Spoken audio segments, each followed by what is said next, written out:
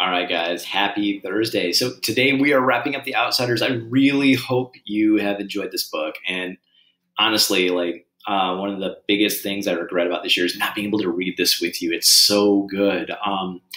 When I've read this with students in the past, like every year, it's always cool because we get to the end of the book and there's just like tears. There's also kind of like this awakening where when you read the end of the book, what happens, you're kind of like, oh my gosh, this moment of like your mind's being blown. So I'm really bummed to not be able to do that with you guys. I hope you enjoy the last chapter. It is really cool. Once you get done, one slide for tonight, last one in your notebook.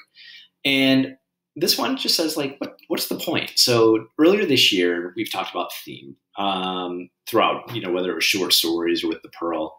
And so I want to kind of know, like, what are we supposed to take away from this? What do you think the theme is here? So the question is, when we read books, we usually come away from our experience of reading them with a new understanding about life. What do you think S.E. Hinton intended us to understand or gain from reading this book? Like, what did she want us to know?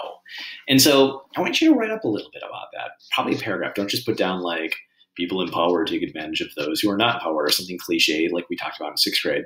I really want to know, like, what are we supposed to learn from this and why?